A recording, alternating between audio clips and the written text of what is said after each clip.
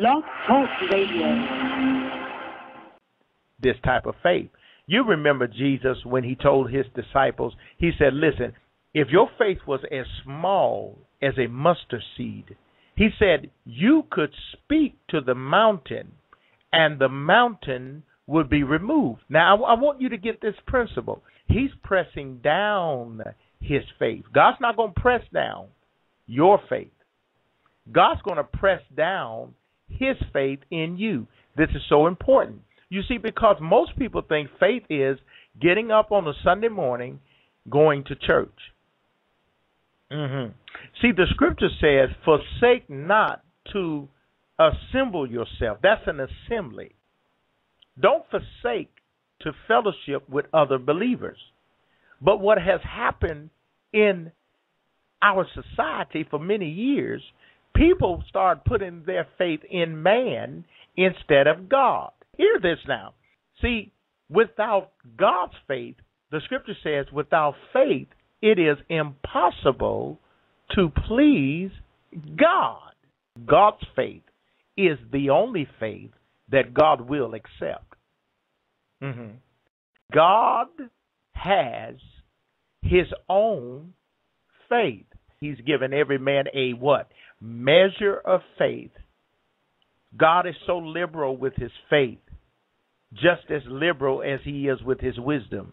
We are without excuse. So what is raw faith? Raw faith is God's faith in your present situation. I don't care if you were born in poverty. God has given you a measure of faith to get out of poverty.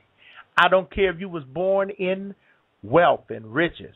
God's given you a measure of faith so that you will use that wealth to be a blessing to those that don't have. Blessed are those who are poor in spirit. See, there are a lot of people who are poor in spirit, and God has a lot of comfort for people who are poor in spirit. So we have to understand why Jesus was so animate. He was so firm with his own disciples when he said to them, he said, listen, you're looking at how much faith. Lord, increase our faith. See, religion will always keep you in a position. And so people have been kidnapped by materialism. And there's a mindset that says, you got to get this. You got to get that. Ooh, we got another TV for you. Ooh, we got another dress for you. Ooh, ladies, we got another. Diamonds are a girl's best friend. Blog Talk Radio. In order for me to be accepted, I must bling bling to bling in. I must have this car. I must have these types of clothes. I must have them.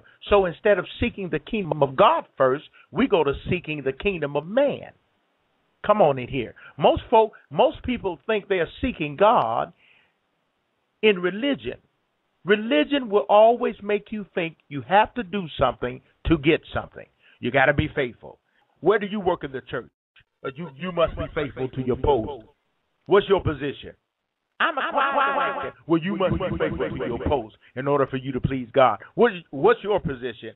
I said, usher. Come on in here. You walk into some of these places. Listen, it's pitiful. Don't smile. Look at you funny. See, it's so much unbalance in things that are out of place. But God told me to do this, and I'm going to do it. If you're going to walk by faith that's going to bring you results, it will be raw faith. If it's not raw faith, if it's not God's faith, you're going to work until you are so spiritually tired, until you're going to just simply give up on yourself, on your family, of God. You're going to give up on your life because it's going to take God's faith to give you a God miracle. People that are hurting, they want an answer. Alberta Lovett is simply just witnessing, telling people about what God is doing on the Rodrick Owensby show. This is not our doing, my queen. To walk by faith, this thing is real. Now, this is the operation of every Christian, to live and walk by faith.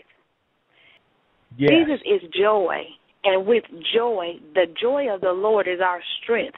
How do we walk day to day? With the joy of the Lord.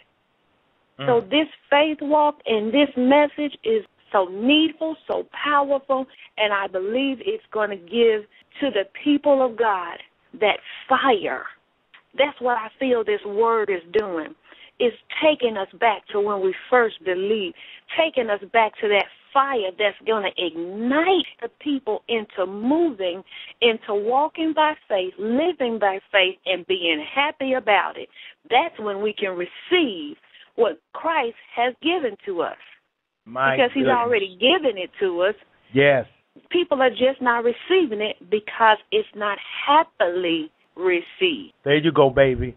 And we know as a couple how God has and is blessing us. Blog Talk Radio.